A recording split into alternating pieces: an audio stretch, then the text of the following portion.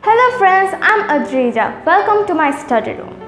Today we are going to learn about harmful microorganisms from the chapter 2 Microorganisms Friend and Foe of Class 8 Science. So in the previous video we have learned about useful microorganisms, how microorganisms are useful in our day-to-day life, and today we are going to learn about harmful microorganisms, how microorganisms can even be harmful to humans, not only humans, to plants, animals, etc. So first, these microorganisms, the harmful microorganisms, spread diseases, diseases from one person to another. Not only humans, not only from one human to another, it can even spread to animals, to plants. So one harmful effect of microorganism is it spreads diseases in plants, animals, humans, etc. And it can also spoil the food. You have heard of food spoiling, right? So it can also spoil the food, causing food poisoning, right? So these are the harmful effects of microorganisms. So first, the disease causing microorganisms means the harmful microbes that causes diseases are known as pathogens. This is a very important point. The disease causing microorganisms are known as pathogens, okay? And this can also be commonly known as germs, G-E-R-M-S, germs, okay? I'm writing it down. It can be known as pathogens or it can be known as germs. Okay, it can be also known as pathogens and it can be also known as germs. It's mostly called pathogen. It is also commonly known as germs. So these pathogens, how does these pathogens cause diseases? Okay, they can't just simply cause diseases, right? These pathogens have to enter our human body to cause a disease, right? So these pathogens enter our human body. How does this enter our human body? It enters our human body through the air we breathe. We breathe in air, right? It can enter through the air we breathe, to the food we eat, the water we drink, and even through direct contact by an infected person. Suppose a person is infected from any disease, if we touch him or her, or we use his used towel, clothes, etc., then it can also be spread to us, to a healthy human being. Okay? So how does it spread? It spreads through the air we breathe, through the water we drink, the food we eat, through the direct contact, and even through an animal vector, for example mosquito. They can also spread diseases from an infected human being to a healthy human being. So these diseases that can be spread from the air, water, food, direct contact, or by any animal, these diseases are known as communicable diseases. What are these diseases known as? Communicable diseases, okay? I'm writing it down.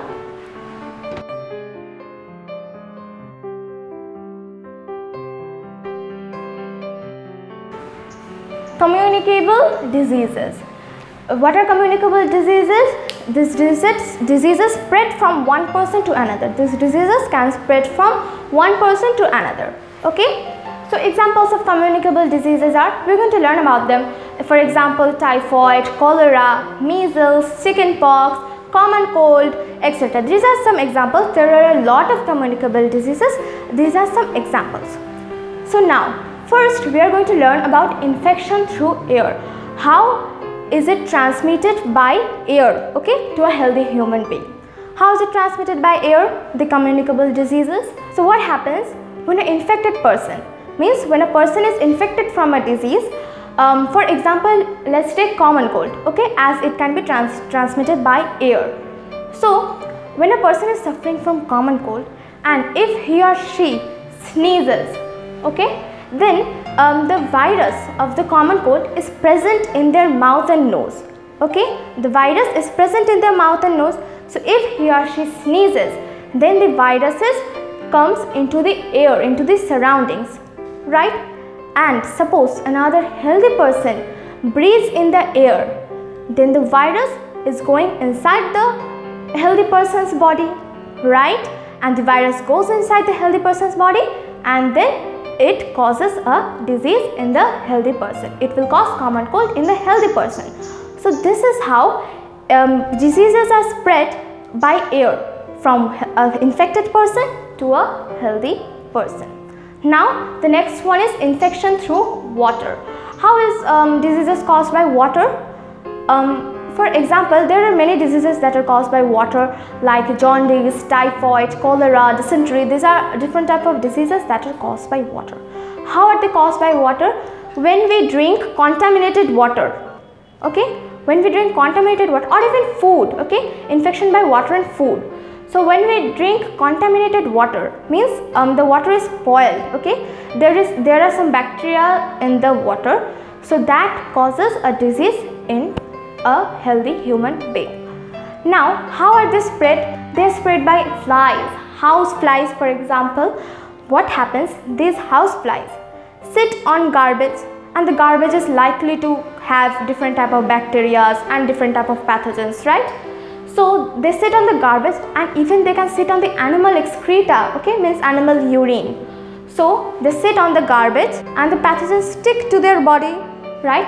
And when the house flies and sits on uncovered food, means the food which is not covered, it sits on any food, then the pathogens that were present in the garbage and animal excreta, that is in the housefly's body, right? So it sticks to the food, the uncovered food, and if you eat that contaminated food, or it can even be water, then it causes a disease. For example, typhoid, cholera, jaundice, etc. This is how it is spread by water. This is how infections occur through water and food, okay? So for this, we always need to cover our food. If you cook a food, then you must cover it before you eat it, because if you don't cover it, houseflies will sit on the food, right?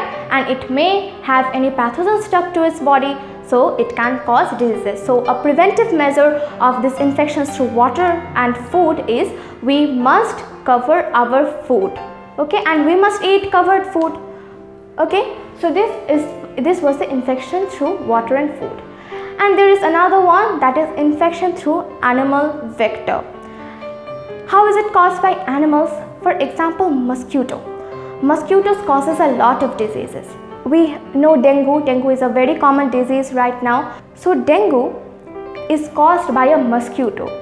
It is known as Aedes mosquito. Not only any Aedes mosquito, it is caused by female Aedes mosquito, okay? And there is malaria.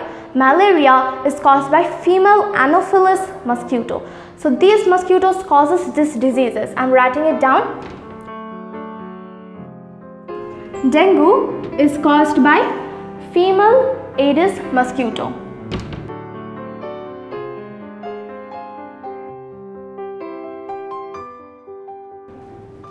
Okay, and malaria is caused by female Anopheles mosquito.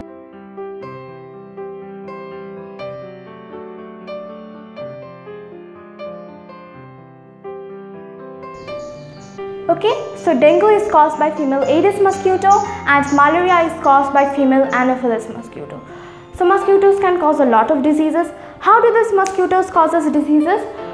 For example, suppose let's take example of female Anopheles mosquito.